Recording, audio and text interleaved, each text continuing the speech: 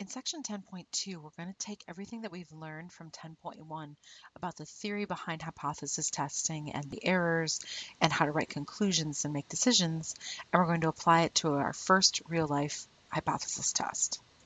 Let's first remind ourselves of a few different things. So first off, statistical significance. What does that mean when we ask if something is statistically significant or not? It means that the observed results from a random sample are very unlikely due to chance if the null hypothesis were true, so we reject the null hypothesis. So statistically significant means you want to reject the null hypothesis. That's going to come back a little bit later. Why is that the case? Well, because we assume the null hypothesis is true, so it's only significant to us if we're able to reject it. Now let's remind ourselves of the example with the rigged die.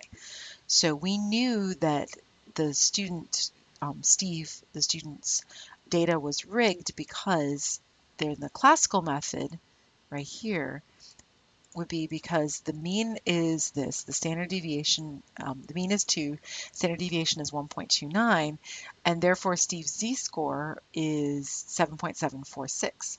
So we know that Steve is far away from the rest of the group, right, and the mean. Therefore, we think that the die is loaded. In other words, his z-score is well past the threshold for highly unusual. Okay?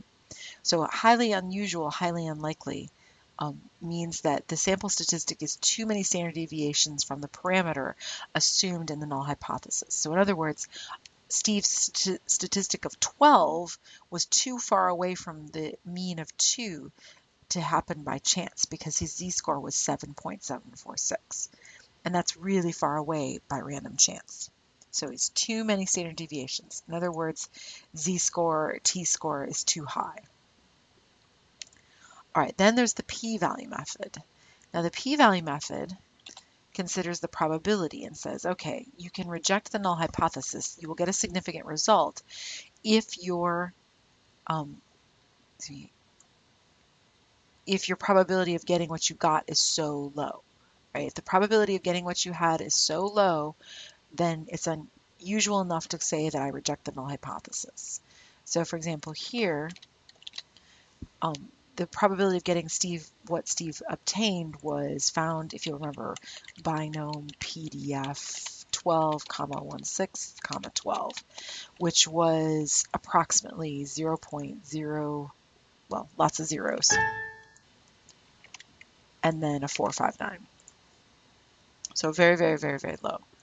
And since it's very low, we know that we can reject the null hypothesis. In other words, the probability of getting what Steve got is way beyond highly unusual, highly unlikely. So what does highly unlikely mean for these two methods? So for the classical approach, it means that you're too many standard deviations away from the parameter, like I said before. But for the p-value approach, it means the probability of obtaining the sample results by random chance, just by it happening by accident, is too low. Right? If it's very low, then you will reject the null hypothesis. Now, in general, we will use the p-value approach more, as this is the method that computers use and calculators use and so on. That doesn't mean that you don't need to know that classical method as well.